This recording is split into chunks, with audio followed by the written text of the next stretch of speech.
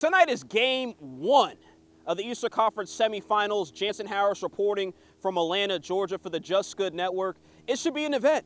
It should be an event, and it's redemption time for Toronto.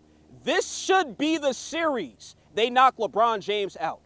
Toronto has a better team. They're deeper. They should get quality minutes and quality play out of Van Fleet, Valanciunas. Serge Ibaka should have a better series. And clutch play from DeRozan and Kyle Lowry should put them over the top, especially at home in game one.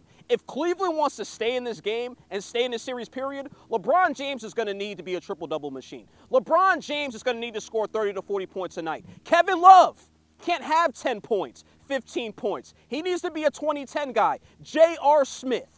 In years past, we've seen him take over games, maybe a game one, a game two, and have big games. We haven't seen that out of him this year. He needs to play big as well. Cleveland will need to help out LeBron James, or this is going to be a six-game series. That's why tonight I have Toronto. They'll dominate. Their role players will play well. They'll shoot well from the three-point line and take game one of this Eastern Conference semifinal.